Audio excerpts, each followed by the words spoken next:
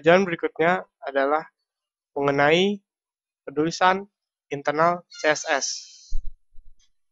Penulisan internal CSS dilakukan di dalam file HTML yang biasanya ditempatkan dalam tag head dengan diawali dalam kurung style dan diakhiri dalam kurung /style.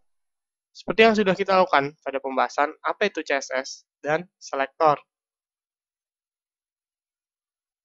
Langsung saja kita praktikkan.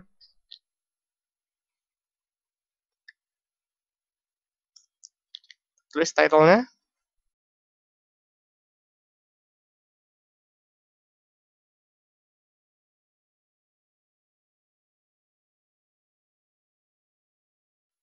Lalu kita tulis di head, style. Kita ambil selektornya tag P, kurung kurawal. Kita ketikkan font, weight, bold, titik 2.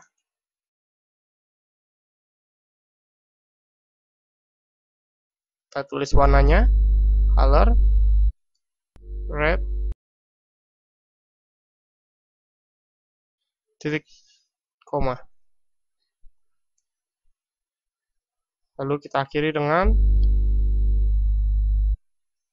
style. Untuk bagian bodinya, kita tulis selektor P, tag P,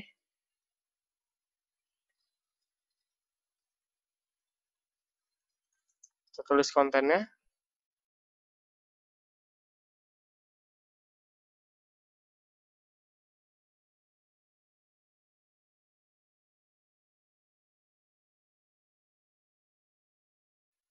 Untuk mengetahui bagaimana hasilnya, langsung kita save.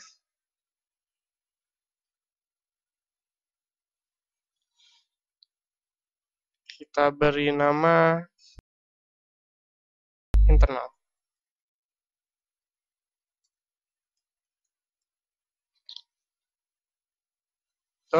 .html.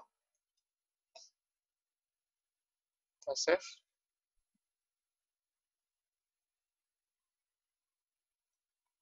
Kita lihat hasilnya.